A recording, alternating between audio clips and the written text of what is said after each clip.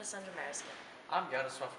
And today we will be showing you the development of an elementless point-of-use water heater. So, you're probably wondering, what is an elementless point-of-use water heater?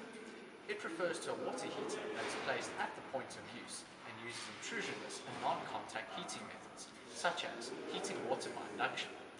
Point-of-use water heaters combat the electricity and water wastage of geysers and are thus electricity and water saving. Our aim for the project was to investigate and design an elementless point-of-use water heater capable of heating water by approximately 20 degrees Celsius for a shower flow rate of 1.4 liters per minute for 5 minutes. So, our system. Water enters the system here. This ball valve controls the flow rate. Water flows through this element here, up that way, through this element here, up that way, and through this element here. These are 3 induction heating points. Hot water then finally exits the system here and out through the shower. What we found through experimentation of our device was that the pipes didn't heat instantaneously, so we decided to preheat the pipes before flowing water through them in order to waste less water and achieve an adequate showering temperature within seconds of switching the water on. So, before we carry on with the further explanation of our system, earlier on in the video we began preheating the pipes, and in the bottom right hand corner you can see a graph of the temperature of the pipes as they are heating up. Preheating makes use of switching on the electricity without flowing the water. So, back to the theory now. Our chosen elementless method of heating was induction water heating, which uses hysteresis and eddy current losses to generate heat.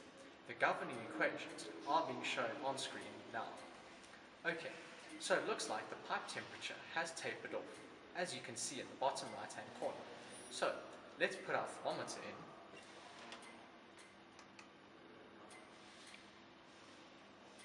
And let's switch on the water at a flow rate of 1.4 liters per minute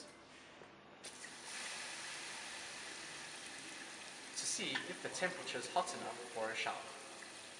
As you can see by the thermometer in the bottom right hand corner, the temperature is dropping from its original preheated value due to flowing water now transferring heat through the system. Well, we have to wait for the shower water to reach equilibrium, so I'll tell you a bit more about the technical specifications of our system. The specifications are shown on screen now, to the right of the water heater. So, looking at the system here, we have a 3-coil setup, wound with 1.8mm diameter copper wire with a total inductance of 10.76 millihenries. We are running at about 118 volts, 50 Hz and 19 amps.